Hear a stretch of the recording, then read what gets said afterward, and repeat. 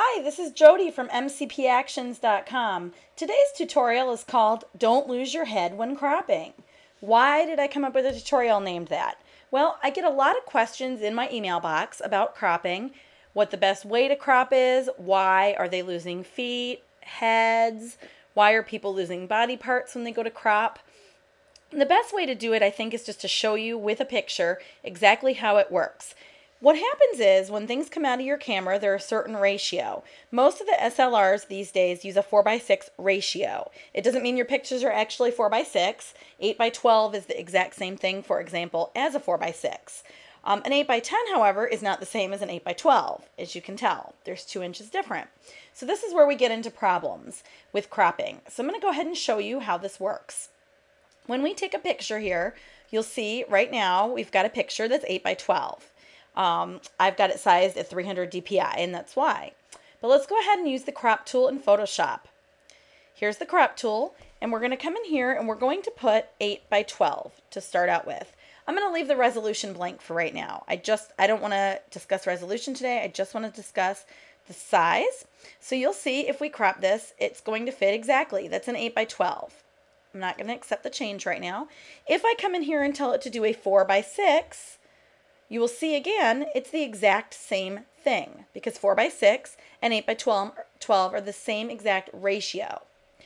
Now, here's where it gets a little sticky, is when you've got to make an 8:10 out of that same picture. So let's say we took this picture and the customer wanted it 8:10, or you wanted 8:10.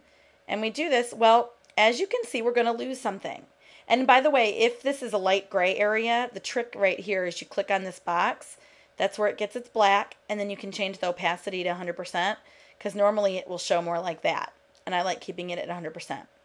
Okay, that's just a sidetrack. But anyway, you'll see we're going to lose the bottom of the dress, or I can scoot in here and we can lose her head. Hence my title, Don't lose your head when cropping.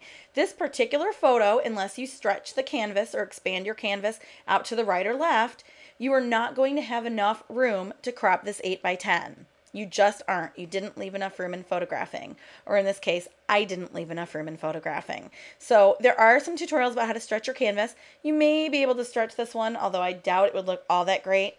The background's distracting as it is, so I don't really want more of it.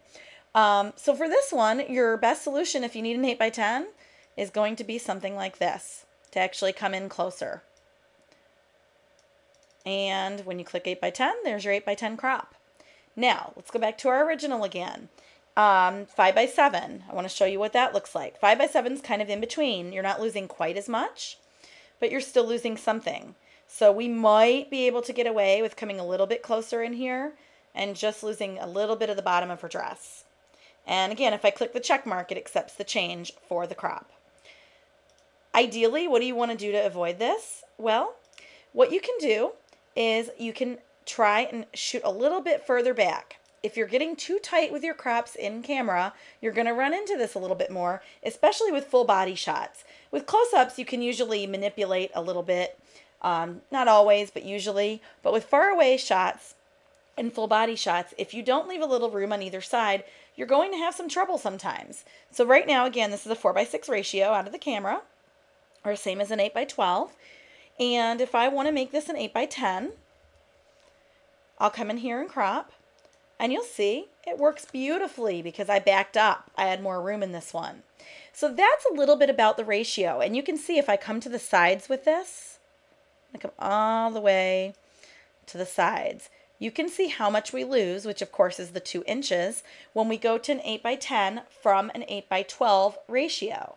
We lose 2 inches. It's got to come from somewhere. You can't just make it appear out of space. So I know this seems pretty redundant for some of you. It's a skill that for some reason a lot of people though have trouble grasping, so I'm hoping this video will help. Now here's one word of caution. Let's go ahead and crop this 8:10, and then let's say we want to come in now, we've changed our mind later on, and we want to make this a 4:6 print. If we come in here, you're going to see it's going to start getting tighter. Even if we go all the way up, we start to get a little bit tighter and we don't have as much room to play. So one idea for you, it doesn't mean you have to do this, is to actually keep your original, make sure you have a little bit of space to work with, and edit your original with all your color edits and all your enhancements. Then, when you get to the point where you're ready to crop, crop on that original, and when you go to save it, I would come in here and we can do a save as, and save it with whatever the name is, however you like to do it, and then call it 8x10.